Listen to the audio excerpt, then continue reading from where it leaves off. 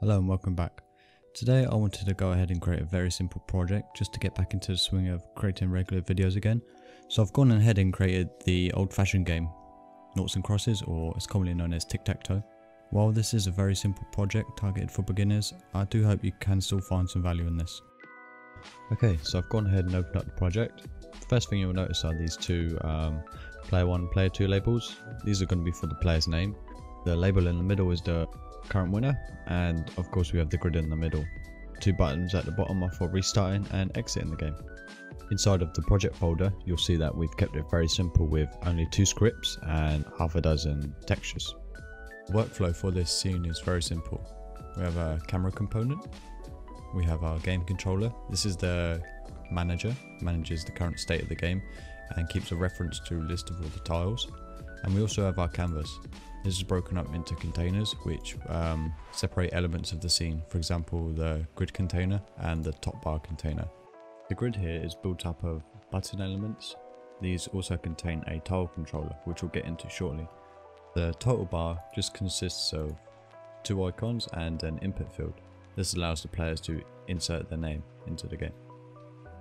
As you can see, our total controller is very simple. We only have a few references here. One is to the game controller and the others are to the elements of this button. The 2 functions here update the state of the tile.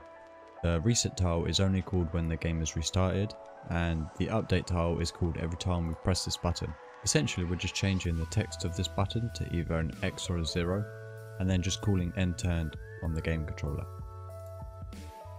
Inside the game state controller we keep references to all of the UI elements, assets that we spawn in, as well as the current game settings. The most important part of the start method are setting up the listeners. For each of the listeners, when the value of the input field is changed, we create a callback to this function here on player name chained.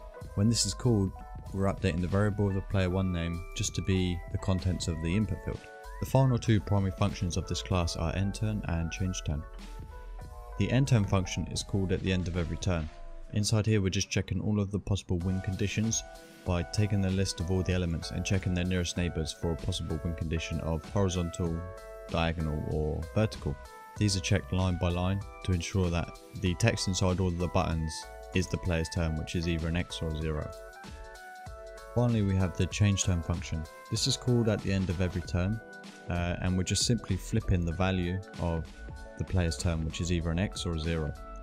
Once we flip it, we're just enabling some UI elements to give feedback to the player of whose turn it currently is.